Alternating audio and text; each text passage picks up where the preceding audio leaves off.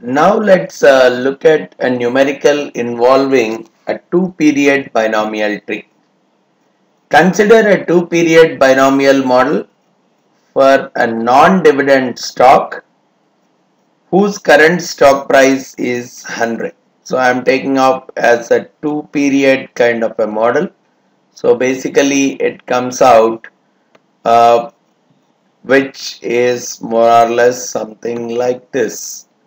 So this is the kind of a tree that gets generated. This is the period 1. This is a period 2. Fair enough. Assume that over each of the 6-month period, so each period is 6 months, so probably this is a 1 year. The stock price can either move up by a factor U 1.2 or down by a factor D 0.8. So let me take these numbers into a spreadsheet. So taking it, the current stock price being 100, and additional details wise we have got them as the each time period that I am considering is a 6-monthly period. So I am taking the period as 0.5 years, and we have got the up factor as 1.2, the down factor as 0.8. So which means at the end of the first period, the price of this stock is going to be 1.2 times. So it's going to be 120, and probably the price after the 2 periods is again going to be 144. And what about on the downside? From 100 it can come by a factor of 0.8, so which is working out to 80, and it can even come down by a factor of another 20% down to 64. And here also there is one possibility which I can take, either from here coming down by 10%, whereas it is working at 96. So this is the kind of a binomial tree that is getting operated for the stock prices using this information. Continuously compounded risk-free rate is 5% for the 6-monthly period. So R, all I am taking is the 5% continuously compounded rate. I am taking it as R equal to 5% for the 6-monthly period. Now, first of all, prove that there is no arbitrage in the market. How do I say, when do I say there is no arbitrage?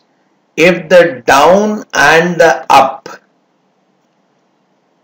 or probably if the risk-free rate e power RT, if the risk-free rate e power R lies between D and U, if the e power R is lying between D and U, that is what I am considering as there is no arbitrage in the market.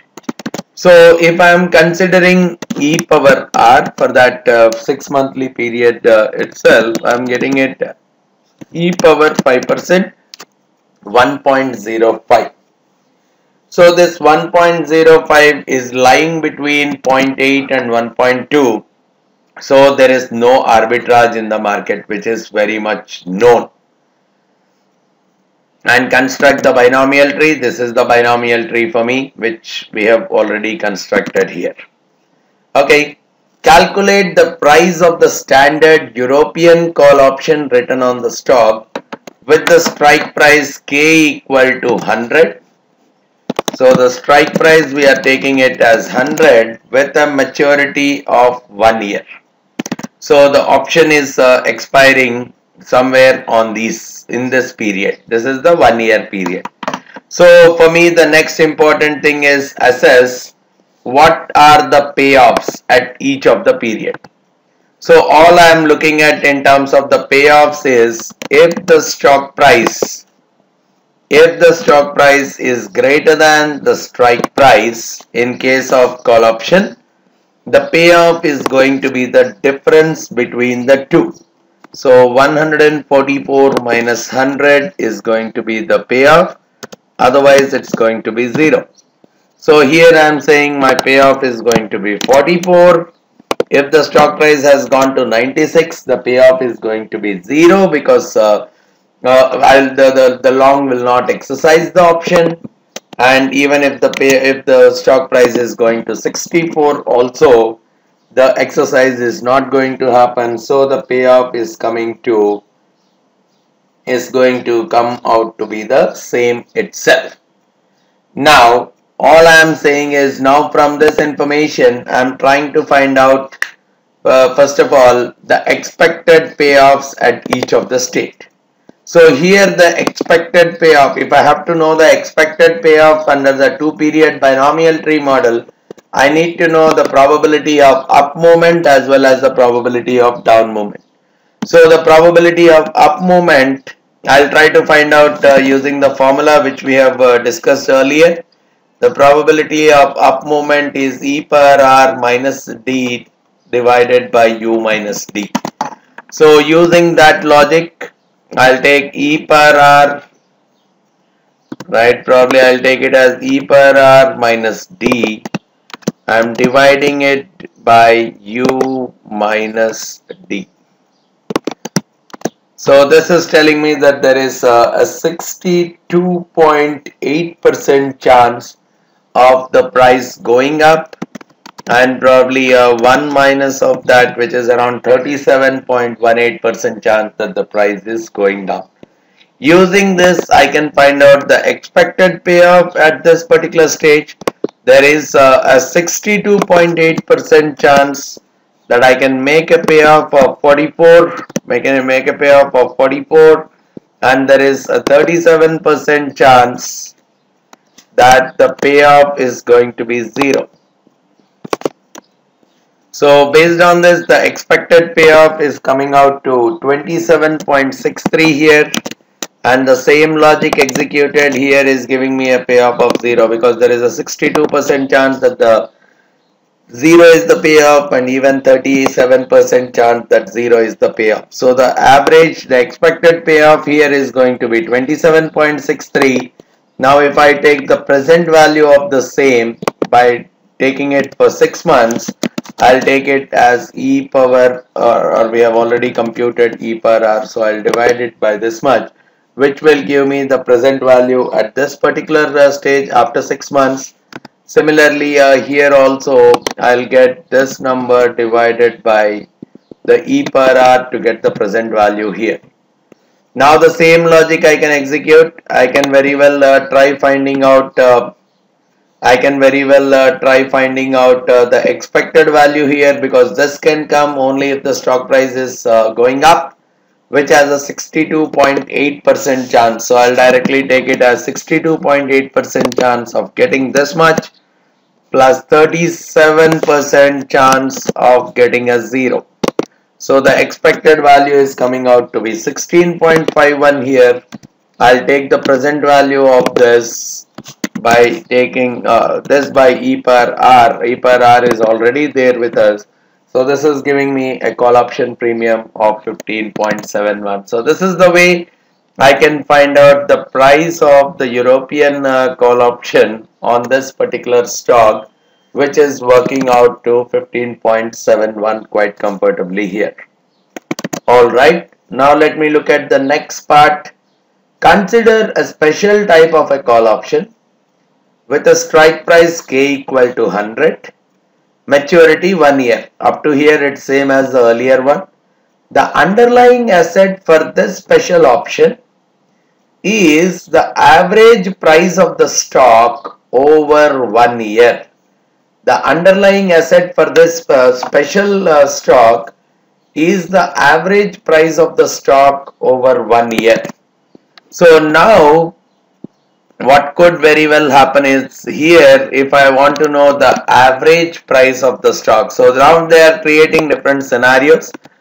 One is the average price of the stock, which is coming over. So when it has gone up and up and up, the average price of the stock is the average of these three numbers, which is 121.33, because it's saying average price of the stock over 1 year calculated as average of the prices at time 0, 0.5 and 1. So that's one scenario. The second scenario is the average, where I am talking of the first one being an up movement, then being a down movement. So this is one more possibility. Then similarly I can look at the average of this, the down movement and then the up movement, and again the average coming out as this, the up down movement and the down movement. So these are the four different average prices that are available. And again, what is the probability that the price is going to be this much? We have already got the probabilities of up movement. So the probability of this is up and up. So I am multiplying this by this. Here the first one is an up and the second one is a down. So the probability is going to be 0.23. Here also the first there is a down and then an up. The probabilities is going to be something like this.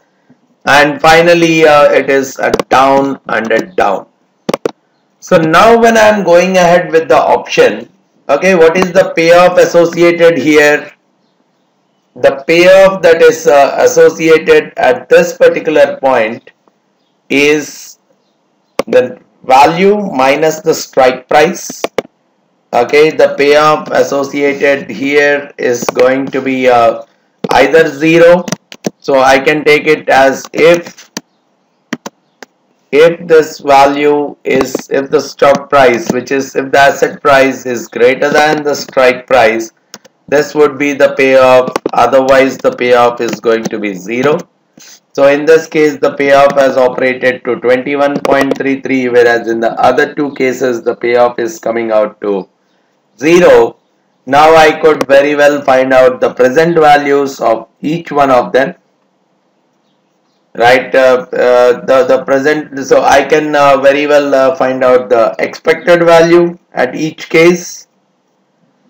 So here the expected value of the payoff, if I want to find out, so expected value of payoff after 1 year at time 1, I could easily get it as this number multiplied by this plus this number multiplied by this plus this number multiplied by this plus this number multiplied by this, which is giving me around 9.66.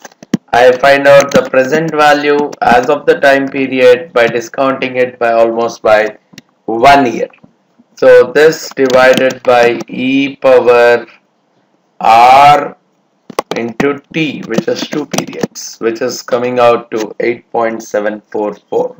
So if this is the kind of equality, if this is the kind of option, its value is going to be only 8.744, whereas in the earlier case for the same strike price, same maturity, we got that the value of the option is around 15.71. Though it's slightly out of context, this kind of options are typically called as Asian options, right? Wherein on the maturity we are looking at the price of the option, the price that is being used for the payoffs is the average price over a particular period. Instead of looking at the price only on the maturity date, we are looking at the prices over the entire path of the option. They are called as Asian option, but of course we don't need to really know the namings and all here, but we just need to know that in case of this kind of a behavior, we see that the price of the option is going to be much lesser compared to what I have seen in the earlier case, where only the maturity price is typically being considered. So this is how we can use the 2-period binomial tree model to evaluate the price of a call option. Similar kind of a process can be followed for evaluating the price of the put option as well. All right.